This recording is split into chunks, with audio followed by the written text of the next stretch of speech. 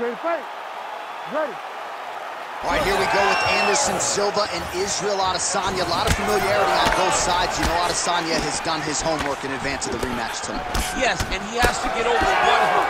How do you beat your idol? How do you put it in the rear view? How do you say, this is not a man I don't know he got real good too? Oh, big knee to the body. How'd he get that one home? Oh, man, these fighters are trading strikes early on. It's exactly what we expected from these two. Oh, big left hand there. He's hurting him bad, man. That right hook is nasty. Ooh! Oh, nice body shot. Oh, right hand. All right, so look at that. A cut has been opened around that eye area. He's taking shots over and over again to that area, and now he's dealing with a cut. Adesanya's got it blocked. Oh!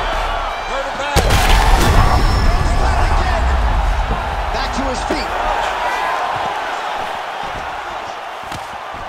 Oh! Oh, that's big. Oh, he lands a hook. Under 3 minutes now to go. How about these two going at it?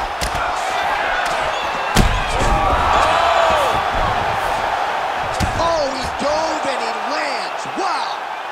Back to his feet. Oh, he lands another strike to the body. Really? Oh!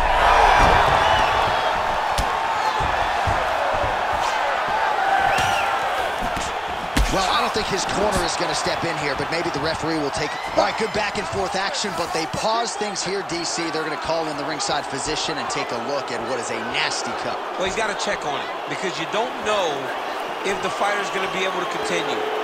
Fighters always want to fight, but it's up to the ringside physician to tell them if they're capable of it. Yeah, that's going to do it. Fans don't like it. An unfortunate ending to a great fight, but you had to do it. He's disappointed, but, I mean, he got beat up.